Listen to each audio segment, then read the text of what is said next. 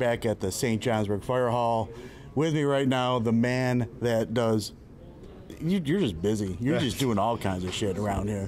Trying to put my hand in a lot of different pots, and but I don't want to give all myself a credit. Here at Empire State Wrestling, there's a lot of guys that do more than just one role. There's guys that are not just more than wrestlers, not just a production guy, not just a referee, not just a ring announcer, not just a promoter with Brett. Like, there's guys are doing so much to get the engine rolling, and you can see with the crowds here. Chris Gullo here, and ring announcer extraordinaire. Yes. Well, ring announcer anyway. Yeah, I don't know extraordinaire, but yeah.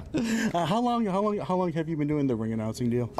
7 years. Actually, my 7th year anniversary is next month, so it'll be 7 years since I started ring announcing. I got into wrestling 2010, just doing ring crew, trying to help out. I reffed a couple matches early in 2011, and then got my first ring announcing spot because that's really what I wanted to do. I wanted to ring announce and manage, but my first spot offer was a referee. I'm like, sure, I'll take it, and I still freelance as a ref once in a while. It's not something I've gotten rid of 100%. So. Man, but that's the thing I guess the fans don't realize is that they see you up there with the microphone doing your thing, but they don't see everything behind the scenes because I see you getting your cardio in.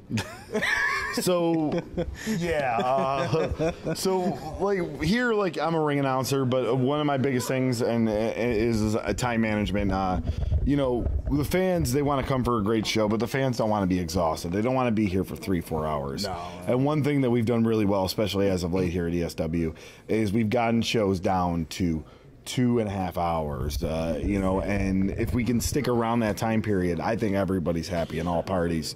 All parties considered. The venue, the fans, the boys in the back. How difficult is that? 2.5 hours, going over that? It's very difficult. Very rarely is there a show that does that, and we've been doing it as of late. Right. But very rarely because, sometimes a guy will bring a guy in a car. Oh, add him onto a match, do a scramble. These people that for tickets are going to be late. Like, it's a lot, or you book like 10, 11 matches. It's a lot of stuff that plagues a lot of indie feds.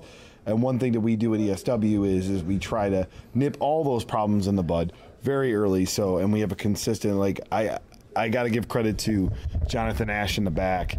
He sets a schedule of how long everything's going to be and how long we need to get out of there. And I basically follow that. So, and I make sure, there's some ring announcers out there. They'll go out there. They'll talk about everybody's birthdays. And they'll just try to, they'll spend like a good 10-15 minutes before they announce the first match. And that's just not my style. Like, I'm, as much as I am a wrestling fan, I'm also a sports broadcasting fan. I went to school for broadcasting. So I treat it as if I were, announcing a professional football game and all that. It's all on TV timeouts, media, money. Like, you got to treat it like a profession. And I come in, I'll make the announcements, maybe do a little crowd hype up, but let's get to business. The crowd's here for wrestling. Let's get to business. The pounce heard around the world. Yes. Your vantage point of that, and did you think Gaines died? So I'm sitting down, and I'm sitting next to Todd at the timekeeper table. And when it happened, I'm going to pull back the curtain a little bit. Me and Anthony are very, very good friends.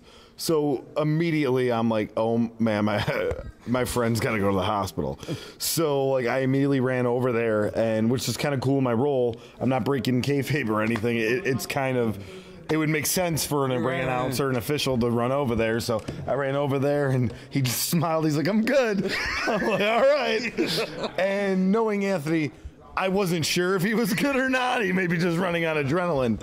Right. But it was crazy. One of the coolest things I've ever seen in wrestling, being a huge Monty Brown fan in the 2000s, I love the pounce, so I'm kind of glad it's making a comeback now because of what happened here. So, I guess if you had to say the wrestler back in the day, if it was Monty Brown, that's fine. But the wrestler back in the day that kind of grabbed you and made you a fan. So it's weird because most people will talk about, oh, this guy was a great wrestler and this and that. I've always been enamored with promos and characters. And it's like, if I'm going to do one of three, if we're talking about great wrestler, Bret the Hitman Hart. Bret Hart was my guy. If we're talking about, promo skills, Roddy Piper. Oh my God. Yeah. And if we're talking about character, and really the first wrestler that grabbed my attention in 1993 was Sting. Sting was my dude forever in time. I argue with the guys sometimes how well Sting was, and people, he wrestled a lot of bigger guys that weren't that good in the ring in the mid 90s, and I love that. Like those Sting Vader matches, Sting Abdullah, Sting Cactus Jack.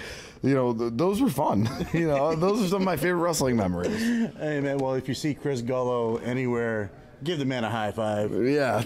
Surfer Sting, too, by the way. As much cool as Crow Sting was, I'm a Surfer Sting guy. Surfer Sting guy. Back when they were, when he was with the Dingo Warrior back in the day. After it was his late 80s, early 90s run. It's A Man Called Sting. He's the song, it's like one of the worst entrance songs ever.